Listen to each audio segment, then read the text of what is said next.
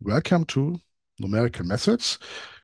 Yeah, as you saw in my teaser, that actually my finite difference approximation of the partial derivative of the exponential function was becoming worse if the shift size is becoming smaller.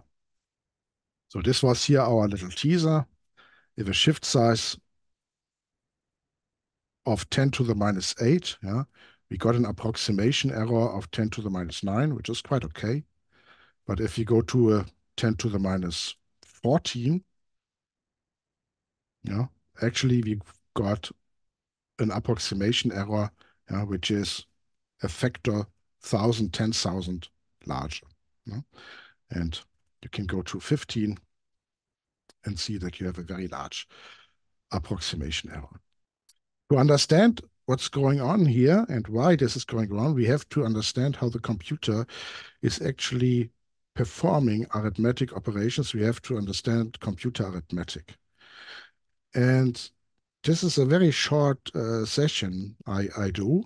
But it's really very nice to have seen this once and to recall this and also to check this because it can easily destroy all your results. I will start with the representation of numbers in the computer, yeah, integers very quickly, then floating point numbers, because we will mostly work with floating point numbers, double precision floating point numbers, single precision floating point numbers.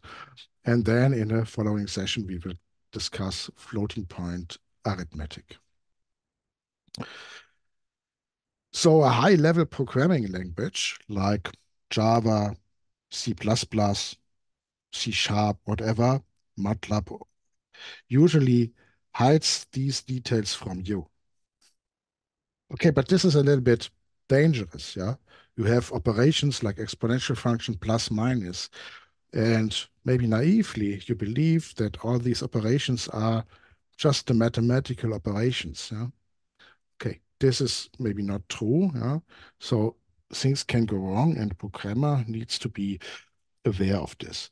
What I will discuss here related to the floating point numbers is the IEEE 754 standard.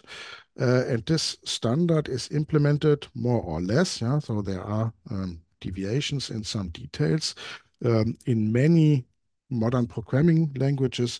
So you find it in C++, in Java, but also in frameworks like MATLAB. You have this floating point standard. Let's start with integers.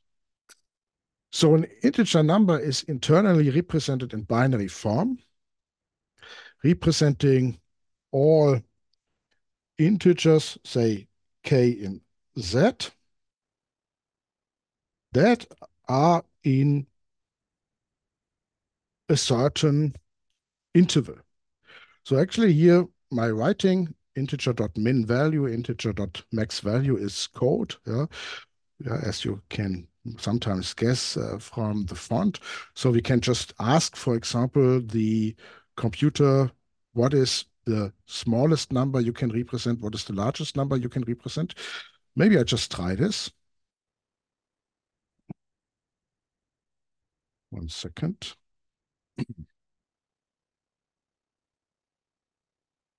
So maybe I just try this. Let's create a new package for our experiments. So this is now, say, numerical methods lecture, computer arithmetic.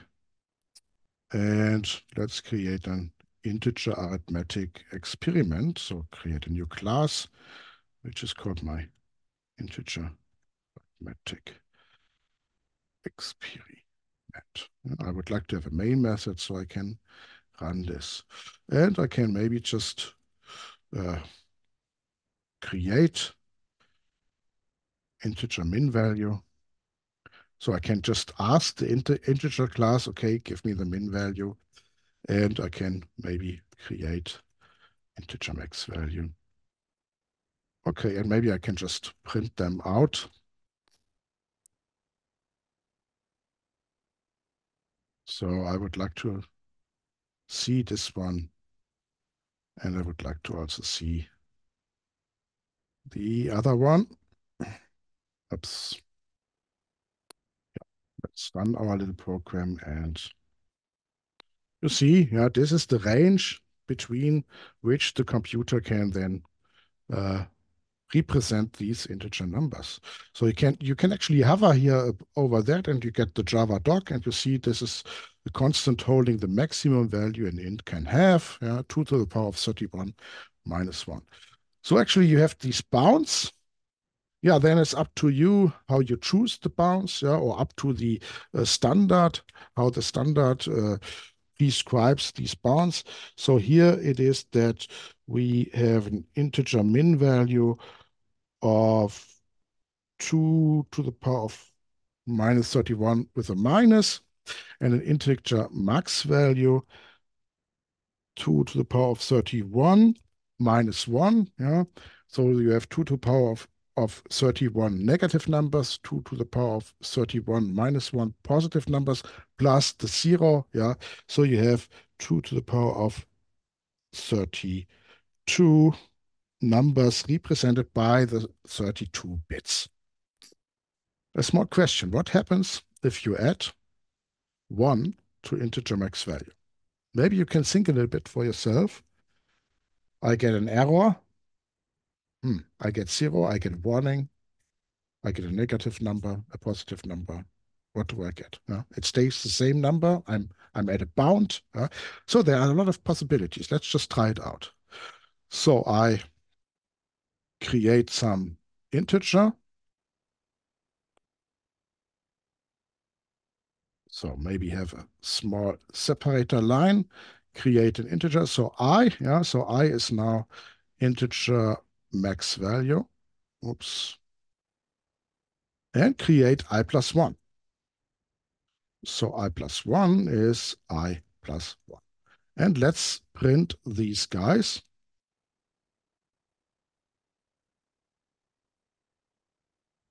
Okay, I and I plus 1. And maybe I also print a check. So let's maybe check if I plus 1 is larger than I. Okay, make it a bit nicer. And let's run our little program. Okay, and what you see is that I jump from the integer max value to the integer min value. I jump to this guy, and I plus 1 larger than I is false. So this is maybe a case that does not affect you very often, but you see that fundamental principles from mathematics are violated. So you have to understand a little bit what's going on here. So this is our experiment. Again, you can check out this code here at this location if you like to play with it. And the answer is that we jump to min value. And yeah, what's happening, you can easily depict it here. If you add 1, you jump to the min value, you are going around in circles. Also, if you add a larger number, you are going around on this circle. So put differently, you can say that my integer arithmetic is an arithmetic operation on an equivalence class. So because now you have to distinguish two things. There is the mathematical function g, for example, plus, minus, whatever, which you would like to apply to your two integers. I and I. My two arguments, a and b, are in the set I, so the set of integers that the computer can represent, but the result of the mathematical function can lie outside the set I. So it can jump out. And of course, the computer implementation of this function, so the g tilde, this has to lie inside the I. So there is another function, the g tilde. This is the corresponding computer implementation. And we have to tell how the result of the true mathematical function that could lie outside of the set I is mapped back to our set. And this is done by saying that the two are equal, yeah, up to, say, the corresponding shift here, so modulus 2 to the power of, and then the amount of numbers that we can represent. So modulus the number of equivalence classes that we have. So this is how integer arithmetic works. Again, does not maybe affect you very often, but you see that things are maybe different compared to what you would expect, and you have to be a little bit careful. This is the example if integer size is 4, so you have 4 bits. 4 bits are 16 numbers. So maybe we choose 8 negative numbers, 7 positive numbers, and the 0. And you see then you have this circle. So for example, if you would add to the 5 here some number, yeah, say 1, 2, 3, 4, 5. Yeah. So 5 plus 5 equals -6. Yeah, that was a peek into integer arithmetic.